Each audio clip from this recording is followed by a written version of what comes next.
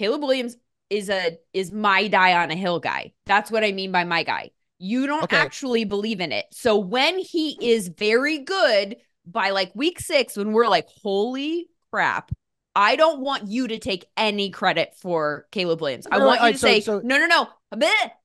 I want you to turn to me and say, Lindsay, you were right. And that's the only thing I want to hear. That's it. Because I can see it happening now. I've worked with you too long. You're going to be like, well, I just said that I, hoped, but I don't hate him. It was possible. You're telling me I hate him. That I think he sucks. Like I thought Zach Wilson would suck. I didn't say anything about that. I said, let's see. I hope so. Let's see.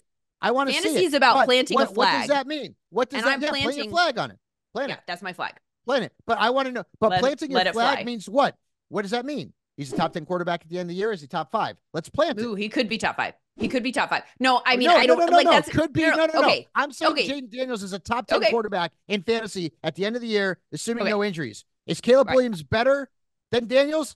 Is he a top 10 guy, a top 5 guy? Plant your flag. Okay. I will plant my flag on him being a top 10 quarterback with the upside of being a top 5 quarterback. My flag is planted on top 10. My upside is top 5. And here's the thing that I'm going to say now. Anthony Richardson's going in the 6th round. Anthony Richardson in NFFC drafts. He's going in the 5th round at the end of the 5th round in fantasy football calculators. So Anthony Richardson is a 5th, 6th round type of quarterback. What I feel comfortable saying is that right now Caleb Williams is going in the 10th. I don't think that will continue.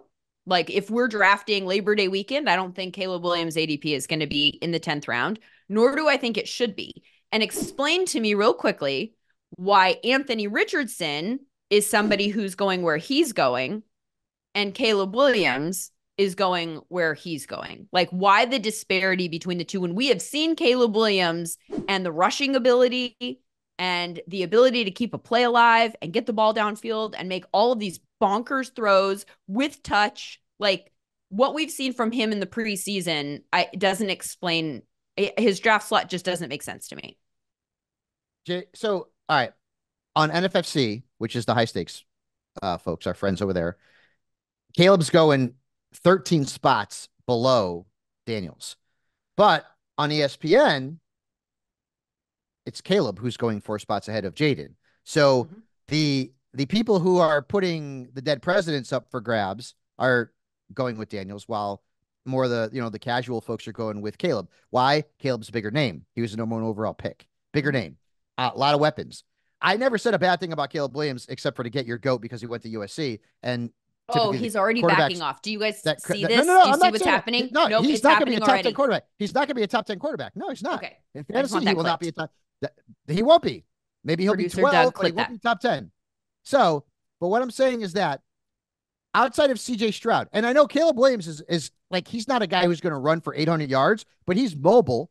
And we saw that in the game over the weekend where he rushed for a touchdown. The reason why I like Jayden Daniels is typically rookie quarterbacks have to give you some pretty good rushing totals to get into that top 10 in year 1. We saw it with RG3. We saw it with Dak. We saw it with Russell Wilson. We saw it with, the list goes on and on. Vince Young, rushing type quarterbacks as rookies, very good. Jayden's better suited for that than Caleb Williams. And I feel like because of the lack of weapons that the Commanders have around him, Jayden Daniels is going to have to be running the ball a lot more actually than Caleb Williams. So for me, I hope the kid has a great season because I've got shares of Keenan Allen and I've got shares of DJ Moore, and I want those shares to be worth something. But for me, I'm going Jayden Daniels. There's going to be more asked of him, especially on the ground, and that's why I like him. And I think he's going to be a top 10 quarterback.